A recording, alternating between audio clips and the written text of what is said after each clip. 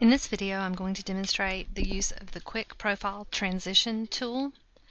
This tool is used to define the profile of an element by matching the slope and elevation of adjoining elements.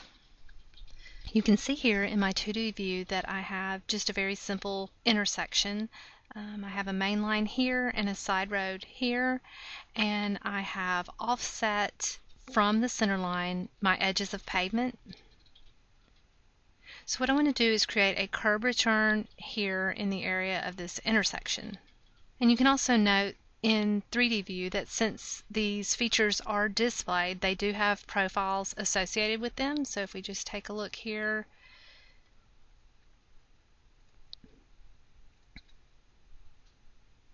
each of these horizontal geometry elements do have active profiles assigned.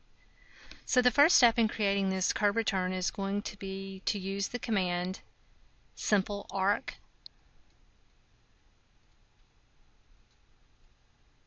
So I'm just going to go in and create a curb return with a radius of 30, and I'll give that the name curb return, and I'll assign a feature definition to that.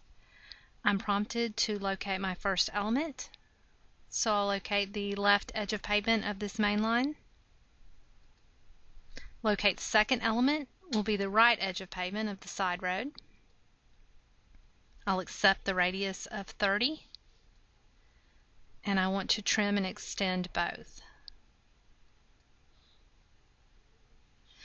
So you can see the display update in the 3D view, and the curb return itself is not displayed, and that's because it doesn't have a profile associated with it.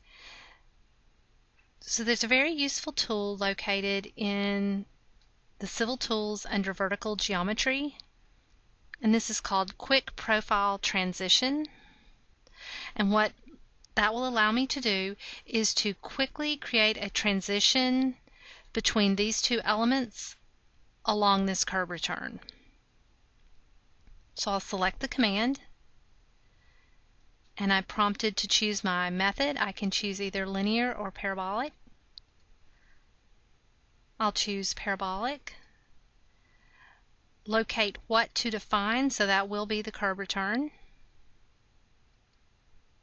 And you can see as soon as I click that, the curb return displays in the 3D view, and if I take a look at that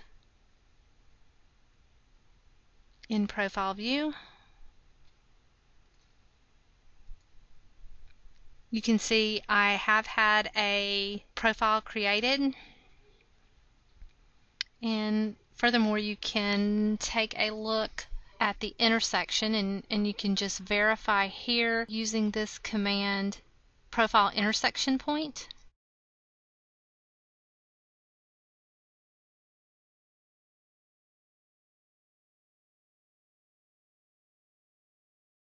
I am prompted to locate the element to show intersection, so that'll be the curb return, and locate the element which intersects, so that's good. And I can select this one as well. So you can see that I have created a profile that intersects with these two and transitions parabolically between the elements.